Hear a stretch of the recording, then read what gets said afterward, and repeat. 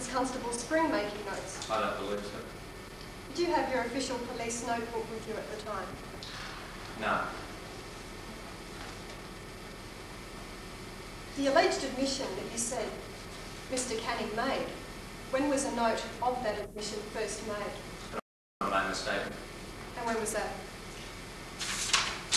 About 2 weeks after the record of interview. Did you have your police notebook with you at the time? No, we don't have to carry our police notebooks with us at all time. How long have you been a police officer, sir? 32 years. Isn't it a part of basic training to make simultaneous notes or notes shortly after the event so that matters can hopefully be recorded accurately? Yes. But I made a note later when I made a mistake. I remembered everything that occurred, and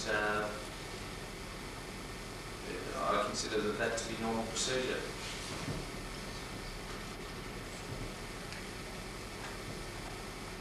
What time do you say you left the offices of the PHB?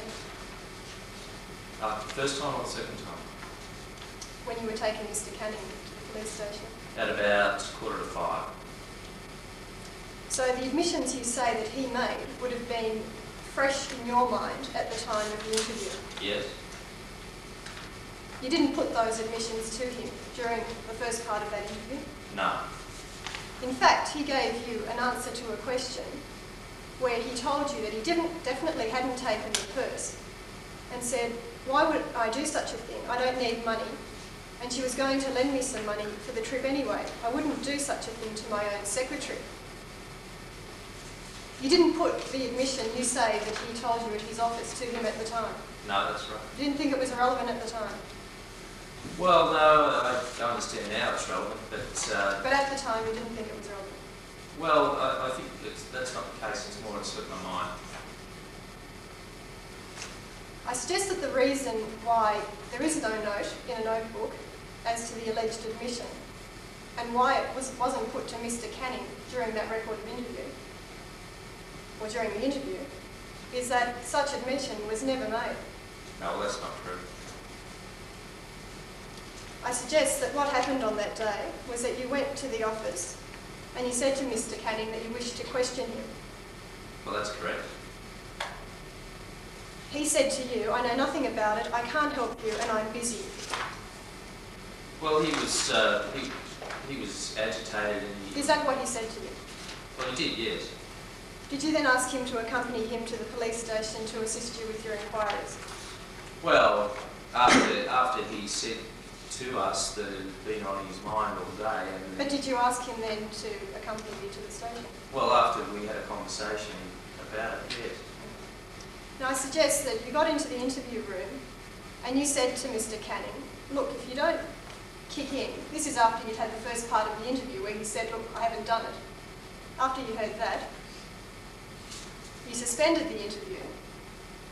Yeah, I suspended the interview because Spring had to go to the men's and I had to make a phone call. Also, Spring had to make a phone call. Now, what was it in that record, or what was it in the interview that Mr. Canning had said that was so controversial to lead you to make further inquiries? Well, I don't know whether that's the case at all, whether there was anything controversial that Mr. Canning had to say. We just had to make some inquiries. Hadn't those been made before you started the interview? Well, these were subsequent. Subsequent to what, Sergeant? Well, to the whole event. Yes, but what was it from that interview? I don't know. Now, I suggest in the intervening period when the machine was off, you said to him, look, if you don't kick in and tell us what we want to know, you may not get out on bail. That old chestnut, no, that's not correct. And he said to you, what should I say? And then you went and said, just say you took it and you don't know why you did. You can say you're ashamed if you like. You ought to be a silvertail like you. No, that's not true. And then he said to you, whatever you want, I just want to get out. And you said, okay, just follow the bouncing ball. No, well, I deny that. Now, you said when you started up the interview again, that you came back into the room and he was there in an upset state. Yes, he was crying. And he said, "You seem to have been away for hours. I'm glad you were back. I want to make a clean breast of it," etc. Yes. Now, why didn't that make its way into the record of interview? Well, Spring wasn't back in the room yet. Was the tape going? Well, no, I don't really. And you didn't say, "Look, stop there. I just want to turn on the tape and get this down on tape." No. Now, did you have any notes?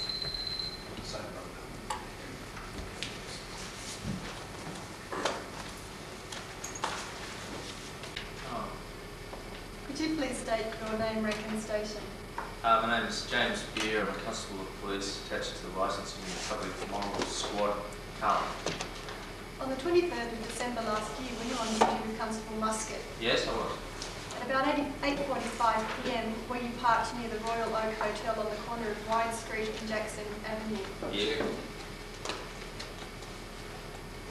Where were you at about 8:45 p.m. on that day? I was at the corner of Wide Street and Jackson Avenue near the Royal Oak Hotel. Were you on foot or were you in a vehicle? I was in a vehicle. What did you see? Well, I saw a man that I know as Walter Watkins attempting to cross Wide Street. Can you describe Mr. Watkins' actions as he went from one side of the street to the other? Object. What, if anything, did you observe? What, if anything, did you observe? Watkins was staggering and he had great difficulty in making it to the other side. He stumbled and almost fell in the southern curve of Wide Street. Where did he go from there? Well, he walked to the entrance of the Royal Oak Hotel, bottle shop, and paused for a few moments before entering. Did you observe what he was wearing?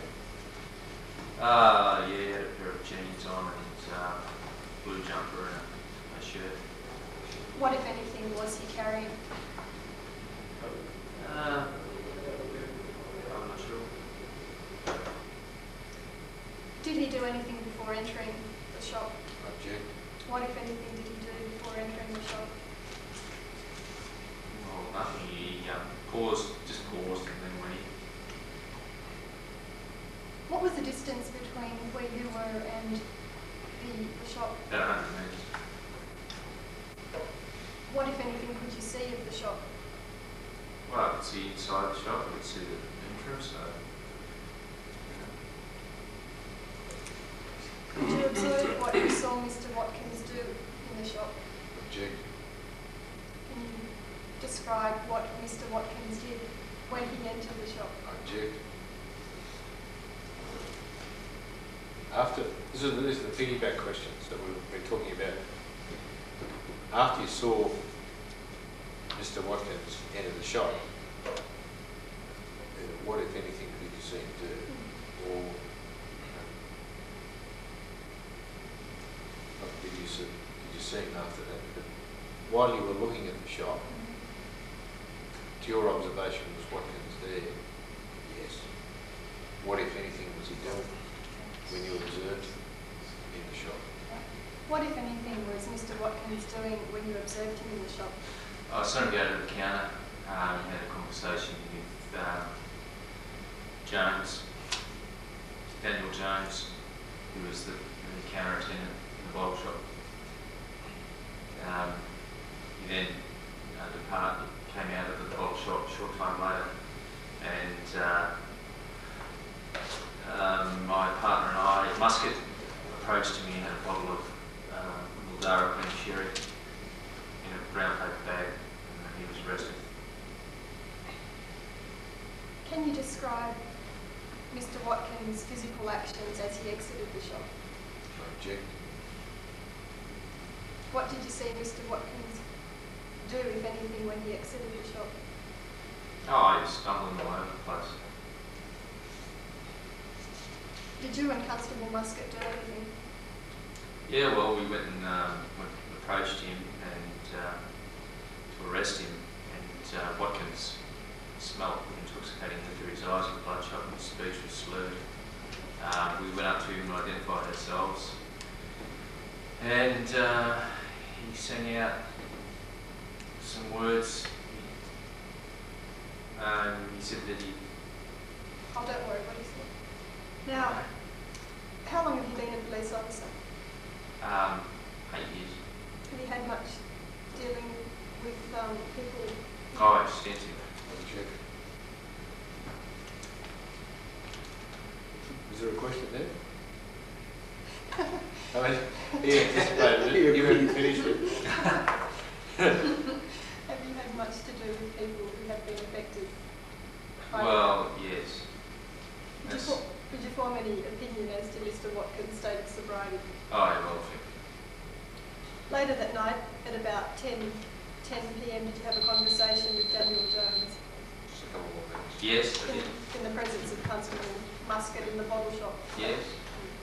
Could you please relate that conversation? Well, I cautioned him, and as a person, Yes. Could you, in direct speak, first person?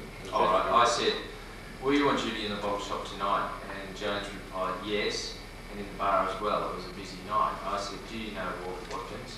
He said, yes, he's a regular here. I said, was he in the bottle shop tonight? He said, I can't remember. Hang on. Yes, he was. Another customer.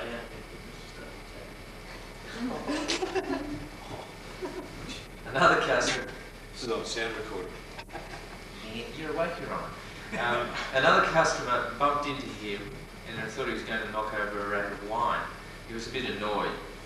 Don't tell me the old bastard knocked off another bottle from me. I said, what condition was Watkins in tonight in the bottle shop? Jones said, I don't know, nothing special, I didn't really take much notice. I said, I put it to you that Watkins was obviously drunk in the bottle shop. Jones said, was he? I said, I put it to you that he walked up to the counter and you sold him a bottle of Mildara cream cherry tonight knowing he was drunk.